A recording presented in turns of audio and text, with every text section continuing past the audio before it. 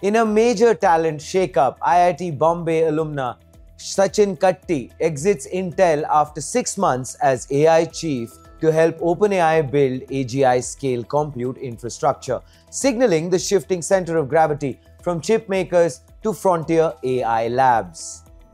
Collins Aerospace has launched a 26-acre advanced manufacturing center in Bengaluru to build 70-plus global aviation systems using AI, robotics and additive manufacturing, marking a major expansion of India's aerospace capabilities and creating 2,200 high-skilled jobs by 2026.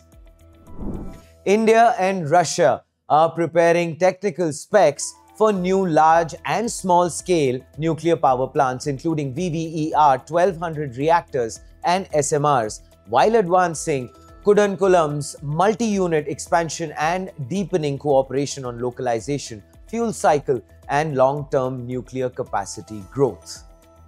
And as India's deep tech opportunity races towards $30 billion by 2030, JioGenNext's new cohort of 21 frontier tech startups signals a decisive shift from experimentation to execution. And in our very exclusive conversation, Amey Mashelkar breaks down how Reliance scale validation is shaping India's next wave of industrial innovation. Please don't go anywhere, because the insights that define where deep tech is truly headed are unveiled in this discussion.